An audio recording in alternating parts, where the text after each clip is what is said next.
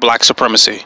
And with this particular video, I want to address young Pharoah's question dealing with Malcolm X stating that Eljah Muhammad was a pedophile. And I also will deal with the connection between the relationship between the Nation of Islam and Jim Jones, but one at a time. And then something else somebody wanted me to touch on that they added in one of the comments. If I'm missing something, just hit me in the comments. I'll deal with it, no problem. But I'll start off with, was Eljah Muhammad a pedophile?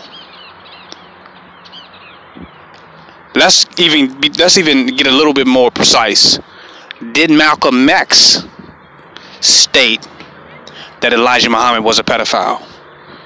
Because young Pharoah says he never said that. He just posted Malcolm X words.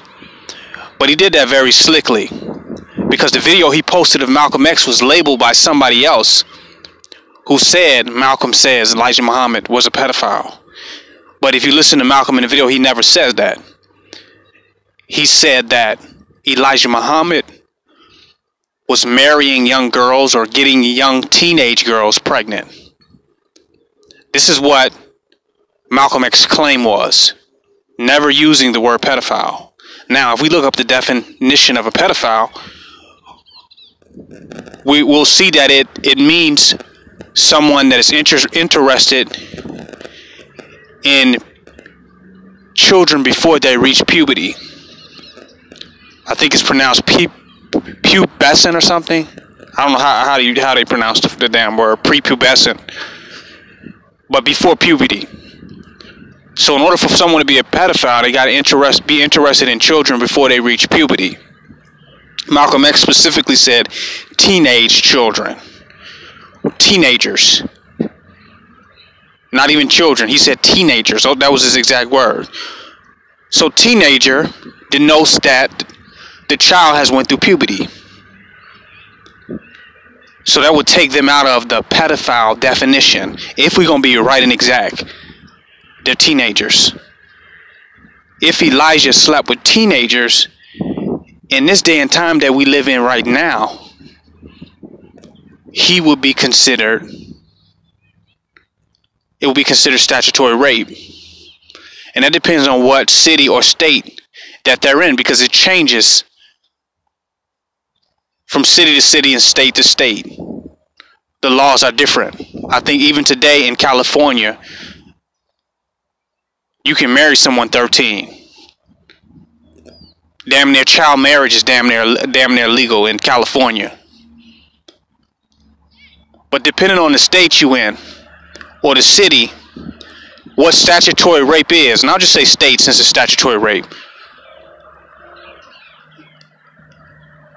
it would have to be that state today to be considered statutory rape. So even back then, it may not have been considered that, because the laws changed.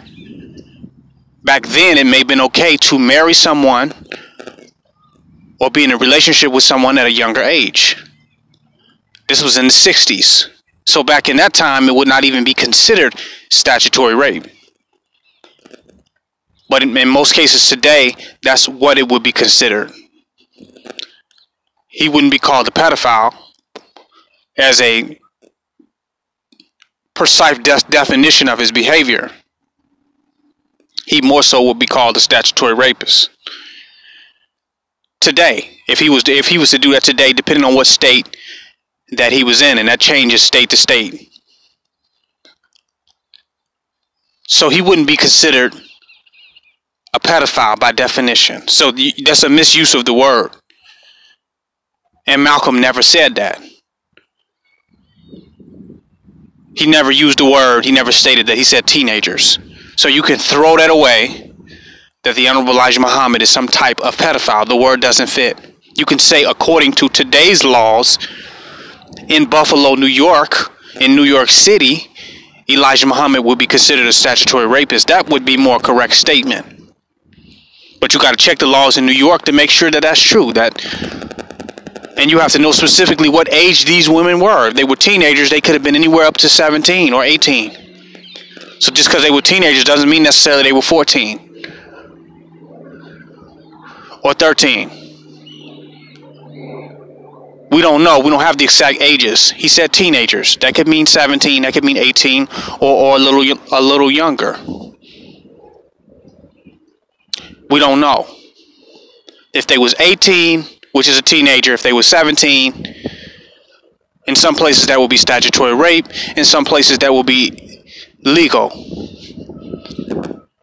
Even almost down to 14 in some states, even still today.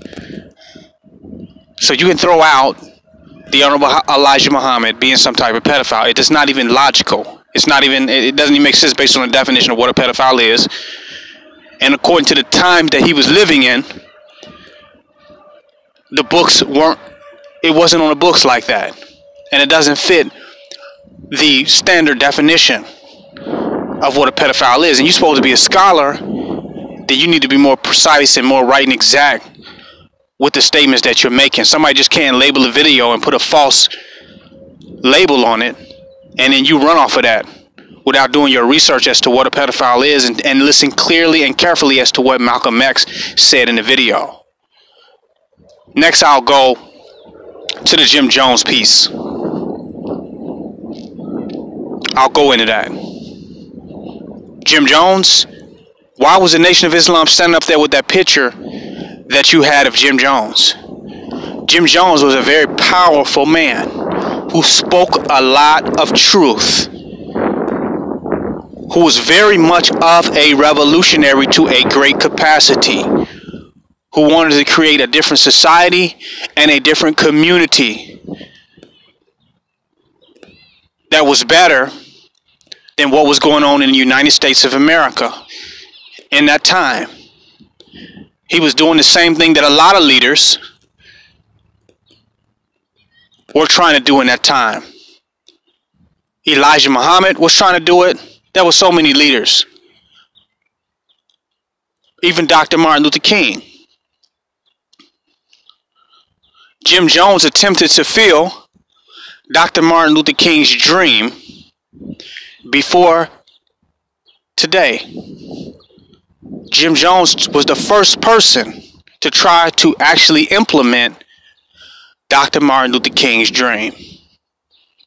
That's what he was doing in Guyana. He tried to create a very diverse society based on love, peace, and harmony, where people of different nationalities and races could get along and live a healthy, wealthy, and peaceful life. That was the objective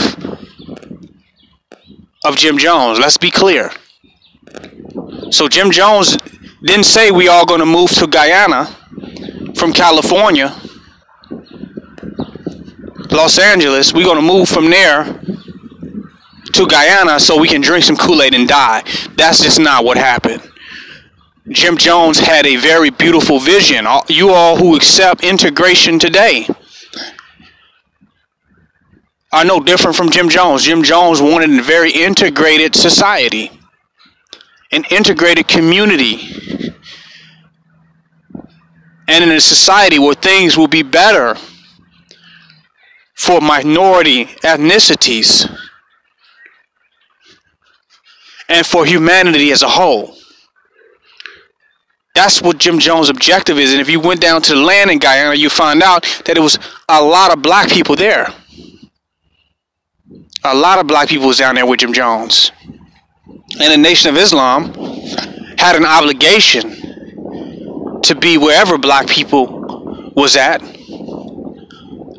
to be vigilant, and to be involved in whatever black situation or predicament was going on with black Americans.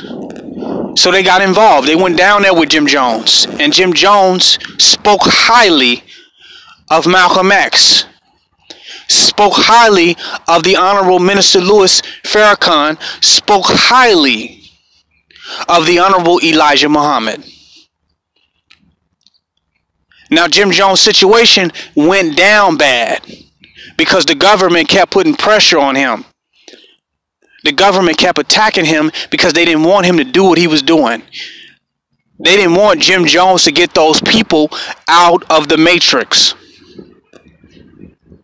Jim Jones was taking people out of the matrix and bringing them into what was then New Zion.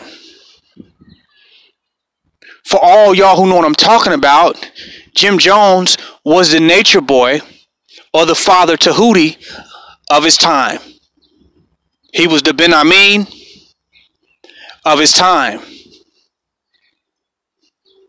He created an exodus of people to leave the matrix, leave Babylon, and move into more of a harmonious, natural, organic, free, loving society and community that he attempted to set up.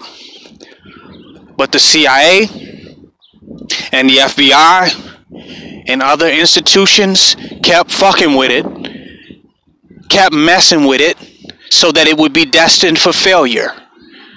And they messed it up so bad.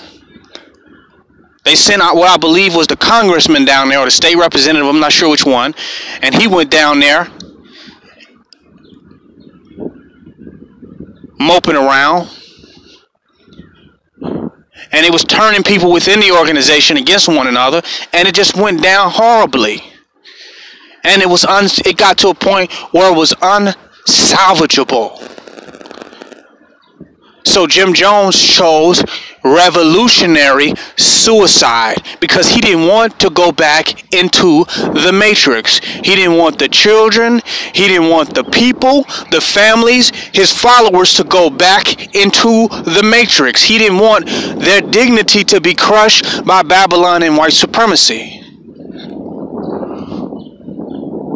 So he committed revolutionary suicide. It was supposed to be a political statement of nonconformity, of rebellion, of rejection of the matrix world and reality. Jim Jones was not crazy. He was not a fool. He just made the decision that since y'all gonna try to take us, lock us up, destroy what we're doing, bring us back into the matrix, put our children under your custody, he said, fuck it, we would rather die. Death before dishonor for what we believe in. And some of y'all look at it and look down on the suicide piece. But the Japanese commit suicide out of honor and dignity and integrity. It's a part of Japanese culture. During war, in Vietnam, if you catch a Vietnamese soldier, he will commit suicide. We talk about the bombing planes that attacked the white man. They were called kamikazes because they were willing to commit suicide in order to kill the white man, in order to kill white supremacy, in order to kill United States imperialism, in order to kill global white supremacy. So suicide is not so much of a negative thing as it has been made out to be. Jim Jones used suicide as a political weapon against white supremacy. It was the last weapon that he had, and he used it. I didn't want to be too long-winded on that, but I just want to talk about how Jim Jones started off in a very good direction, but his good direction that he was moving in was intercepted by white supremacy. It was intercepted by the United States government, the CIA, the FBI, etc. And it backed him up against a wall. And all he could do once he was up against that wall was take his own life. But the Nation of Islam went down there based on the good spirit, the good consciousness, and the awakening, and the rebel spirit, and the sincerity, and the anti-white supremacy institutionalized mind that Jim Jones had. Jim Jones was very conscious and very awakened. And that's all I'm going to say about that. The last piece, I'm going to try to fit it in. Some people say, well, what are you, in your video you didn't talk about what Pharoah said about hair. About your hair being a dust catcher and all that, and it's true, your hair gonna catch a lot of dust. The purpose of you growing hair is your hair is supposed to protect your body from dust getting into your eyes and getting caught up in your body. Your hair is a protector from dust, so it's a dust catcher. He's absolutely correct. Now, and it catches other things, dirt. As the Honorable Minister Farrakhan said, that's very true. That's not going to stop me from wearing dreadlocks and growing my hair out because of that. Very few people have died of dust. And before we start worrying about our hair being a dust catcher, let's worry about our microwave being a radiation catcher. Let's worry about our colon being a dead flesh catcher. A dead animal flesh catcher with worms. Let's worry about our lungs being a smoke catcher. It's so many things that's being caught up in our lives that we getting caught up into that I'm not going to waste my time worrying about some dust that's getting caught up in my hair. And I don't think you should waste your time getting worried about that either. And that should give you a reason not to love your hair and respect your hair and appreciate your natural self. Because a lot of people that say they worried about if their hair could catch some dust, the same people that shaving their face bald, their face is catching bacteria from the razor. You don't hear me. Their skin is catching bacteria and infections from the razors. So I mean, we could just go on all day with that. We can go on all day with that, man. There's no reason to hate your hair and hate yourself because your hair gonna catch a little dust and it can pick up dirt. It's not the end of the world. So that's how I really feel on the hair piece. But that does not make what the Honorable Minister Louis Farrakhan is saying as wrong. There's some truth to it. But that doesn't mean hate your hair, and it is not okay to grow your hair. I don't equate the two. Because I can tell you 100 things that you shouldn't do, but you're not going to do them because I tell you the negatives of them. I could tell you 1,000,000 of them. So I don't think that your hair should be a concern on the list of that 1,000,000. I don't think hair is at the top of the list. I think it's a whole bunch of things that need to be cut out that you're doing that you should not be doing before you worry about if your dreadlocks or if your afro is catching dust. This King Noble Black Supremacy. Join my website, www.KingNobleUncensored.com. Donate. Don't hate.